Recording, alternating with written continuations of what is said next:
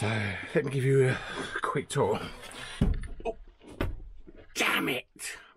I'm not going to swear.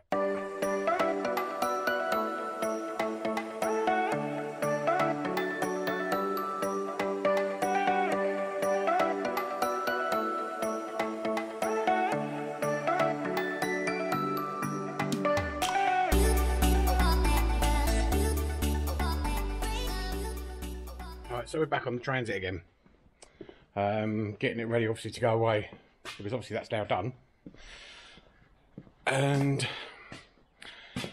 had to put in my fridge in here and a temporary setup for the electrics, which I've kind of almost done. So let me give you a quick tour. Oh, damn it! I'm not going to swear. Oh, right. I never catch those things on camera, but damn, I caught that one, didn't I?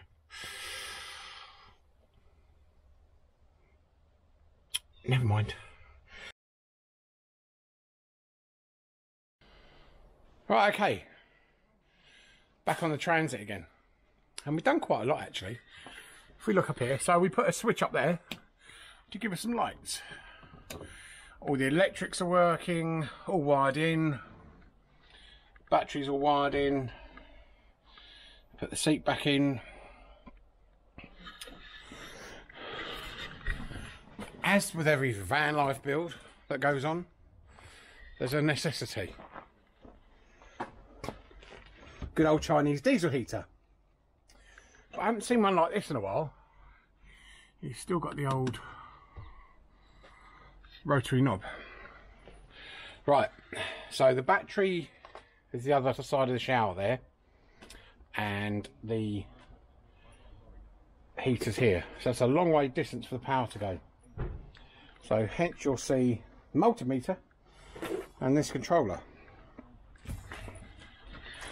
So as with a lot of diesel heater installs, it didn't go as easy as I expected. Should have been, but it was my own lack and laziness, and I thought, you know, that it will do attitude completely messed me up this time. So the wire that I used to run the power and the earth is this flex here. Now, just to give you an idea, it is 2 core flat flex, but it's only 0.75mm squared. So it's very thin. And the problem I found, as soon as I switched it on, it fired up, started to heat up, and then it died. So I put the other digital controller on it to find out what the issue was, to get an error code. Although the rotary one does it by flashing lights, but I wanted to check with the display, and it came up E01, which is voltage drop. So I fired the engine up to make sure the battery was all charged, and that it was fine anyway. It wasn't that, it was the cable.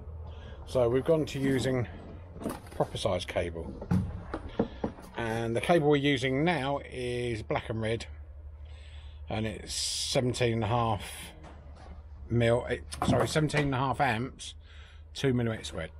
So it's sort of 1.5 times the size of what I was originally using. But yeah, the voltage drop on that smaller cable was significant enough to stop the heater from working. So I ended up rerunning another cable through anyway. It's not a problem, not too much aggro, but you know, it's just a bit of a ball ache, because I even thought to myself it should be fine, but it wasn't fine.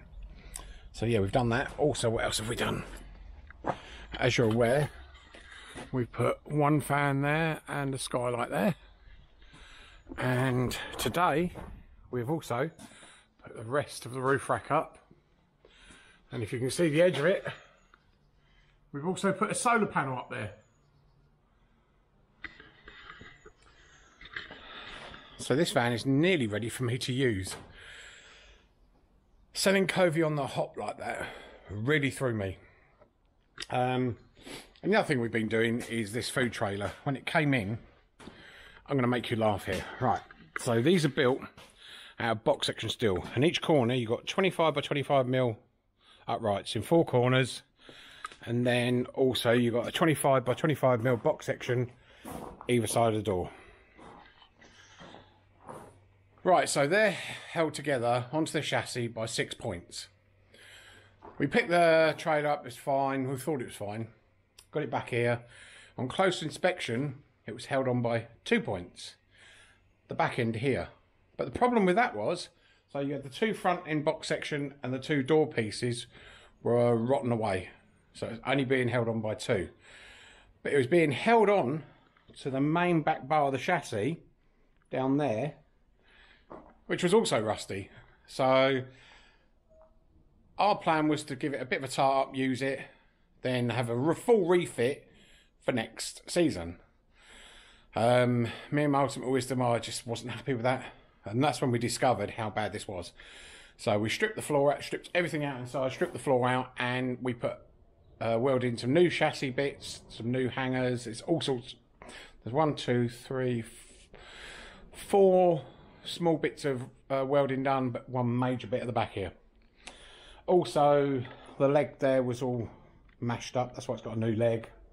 The actual clamp was knackered. That was no good. So we've actually put it and completely refitted it.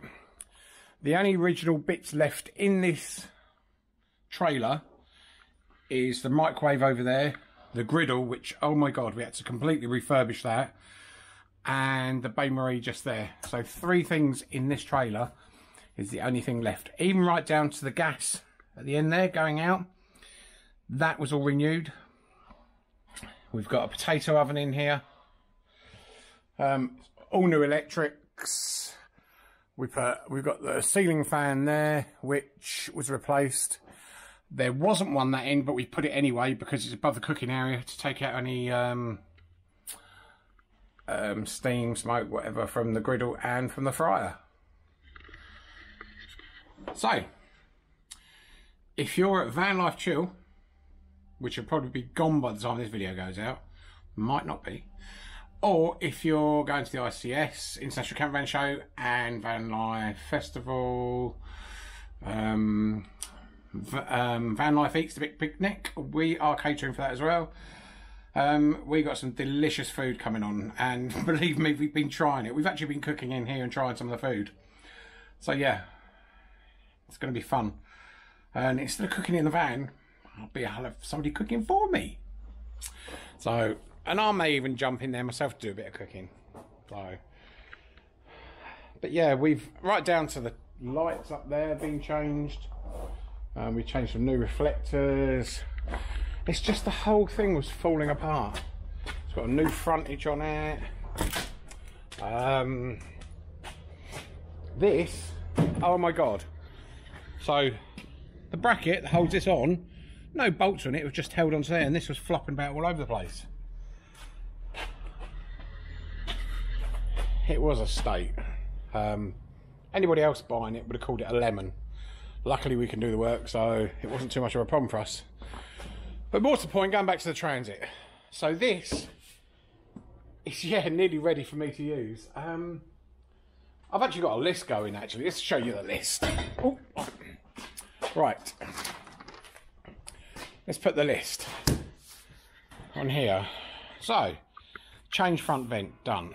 Change and cut rear vent, mount roof rack, mount solar panel.